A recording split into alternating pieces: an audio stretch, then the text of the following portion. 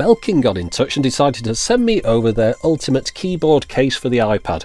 Now it's a pre-production one they sent me over, which just means it's got a couple of little things that need to be finished before it's released to the public, but the box that it came in is definitely the finished article, and very nice it is too. Now they call this the ultimate keyboard case because it's the top model in their range. It works with the iPad 2 or the iPad 3rd generation or 4th generation, basically everything apart from the first thicker iPad. Now, as I mentioned, the box is rather nice. It's got this kind of glossy front on it here. It's even got magnets that hold it closed, so it's a bit of a shame you're going to throw this away at some point. Inside here, lots of bits of information about it. For example, it's got a very long battery life. It's rechargeable, of course. Other features are that it's got a comfortable handheld mode, which is shown on the back of the box here, a sort of thing to direct the speaker sound, true type keys, fabric relief, aluminium alloy base, lots of different things. I'll show you these later on in the video. The main thing that's clever about this one is this intelligent keyboard power that automatically shuts on and off when you need to use it. That's the thing that differentiates it from some other keyboards that I've used, and I'll show you that as well. So let's get it out of the box and see what you've got. Well, you've got the keyboard case and a lead, a USB lead. It's a USB A2 micro B lead, and you'll need that to charge it up. Now it does come with some kind of charge in the box, but it said charge it before you use it, so I did. You plug it in, orange light comes on the side, and then when it's finished charging, that light will go off, and that means that it's ready to use for those thousands of hours that it mentioned in the spec. So let's get it open. It's magnetically closed, and we'll just open that up. In the lid here there's a piece of card, or a couple of pieces of card. Those are the instructions and some warranty information. As you can see, there's not an awful lot on the instructions. Let's just see what you have to do. Well, first one is put the iPad in the case, charge it up, turn the keyboard on, sync up the Bluetooth, and you're away. But first off, let's just have a look around the case before we start putting the iPad in it so we can see it in a bit more detail. Well, as you can see here, it connects in the top in those magnetic slots in the middle. Look at the blue light that's flashing now. That means it's just turned on because I've put it in that position. When I take it out of that position, the light goes off, and that's the smart sensing thing. Turns it on when you put it in a keyboard position and turns it off when you don't. Now the top is held with this kind of piece of fabric. It's hard at both ends but floppy in the middle. That's to sort of make it into a hinge. It's got a kind of soft inside there. Feels a little bit like velvet. That's the keyboard itself, rather glossy and quite thin as well. On the bottom of that's an aluminium base, and this side is some sort of leather type material.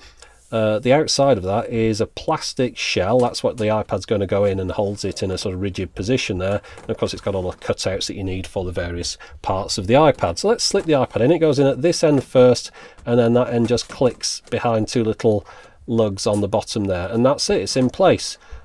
So you lift it up and you slide it into one of those three positions there. Just show you a cross section there of it, and that's the different positions. You can put it in those three there. That's the middle one and that's the bottom one. It's just for personal preference, I suppose, to keep the reflections out of your eyes when you're typing. Right, we'll sync it up. So we go into the Bluetooth settings, hold down these two buttons to get the sync activated. It pops up on the screen, and then you tap it and you type in the password Belkin. And then you're connected. Right, let's show it up and running. Top left button there is the home button. That means I can get into the Pages application. Let's try typing away on it to see how it is. Well, of course, this is my first go at it, and I seem to be doing all right. So the keys must be spaced pretty accurately, and actually I'm not doing too bad at all here. So the keys are really nice. They actually feel a lot like the keys on my first MacBook. And the spacebar's correct for a change. You get a lot of wobbly spacebars on these, or ones that when you press one end, the other end sort of pops up and things. So spacebars are quite an important thing to test on keyboards, I find. It's a good measure of quality. So the keyboard itself is very nice. Now it's got quite a few different features on here. We've got cursor keys at the bottom, which is something that's missing from the iPad on-screen keyboard. And cursor keys, of course, are very handy when you're typing on a keyboard and making mistakes like this one, for example. So just sort of cursor back up there and stick an H in it, and then down to the right. So cursors, useful. Now the next thing on the left here is the button for Siri. What's the date? It's Thursday, the 4th of April 2013. And then along the top row of the number keys here, you've got various other commands that can be activated by holding down the function key. So I'll just show you what those different ones do now. So you hold down the function key and press, for example, the top left one is home, the second one is search, And then the third one, if we press that one, brings up the keyboard, the on-screen keyboard, if you wanted to bring it up and get rid of it. And then we've got cut, copy and paste. So let's just try those out now. So just type something on the screen here.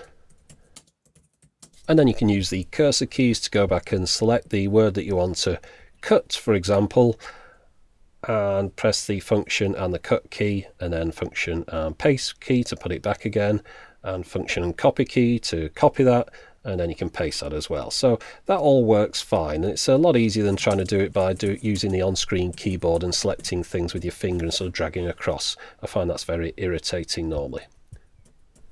Okay, so those all work fine. We'll move along that top row of keys now and get onto those media keys. It's rather obvious what those do. If you're used to using any kind of media player, you got to play, skip back, skip forwards, you got mute, and of course you got the volume up and down as well. Quite useful, I suppose, to have those on the keyboard. It means you don't have to pop out of the application that you're in to be able to control the background music that you're listening to. Now the keyboard does have a couple of little rubber things at either end here. This is where the pre-production thing comes in, because the ones at the back were a little bit ugly looking, but as you can see it stops the screen from scratching. All the keyboard cutouts, all the sort of bits and pieces that you need to be able to access are there. I like that leather bit on the back, it stops it scratching a surface when you put it down on it. The aluminium on the top looks smart as well. Now that magnetic catch there is pretty strong actually, it won't pop open by accident. You actually have to sort of lever it with your finger by putting it in that gap there. One thing that I'm not entirely happy with is the way that the magnet holds it in the top here. You see, it's a little bit wobbly. I'd rather it had either a ridge all the way across and a magnet in the middle, or maybe a magnet at either side, because it does have the opportunity for the screen to pop out there. After all, the screen's quite heavy when you think about that resting down on that bottom bit. It's quite easy to sort of knock it forward. Now, the main feature of this keyboard that I like more than any other that I've used is this. Now, you can type on the keyboard and then you can put your iPad into a tablet mode like this and just sort of carry it around like this. Carry on typing, the on-screen keyboard will pop up. Notice I haven't switched the keyboard on or off or done any of that. It's sensed that the keyboard isn't going to be used, so it's switched it off now. And then when I put the iPad back in the keyboard position, it automatically turns the keyboard back on, the on-screen keyboard vanishes, and I can just carry on typing on the physical keyboard. And that's the thing that I really like about this. Now, as you can see, it's quite thin here. That sort of leather bit at the back holds it up. This bit on the right, this bit that's sticking out, that's the plastic that directs the sound towards the person facing the iPad rather than out the side, which is a nice feature. But overall, the thing that I like best about this is the fact that you can use it very quickly as a tablet mode, carry it around like that. It's not uncomfortable, but whenever you want, you can flip it up, sit down at a table and start using it as a proper keyboard.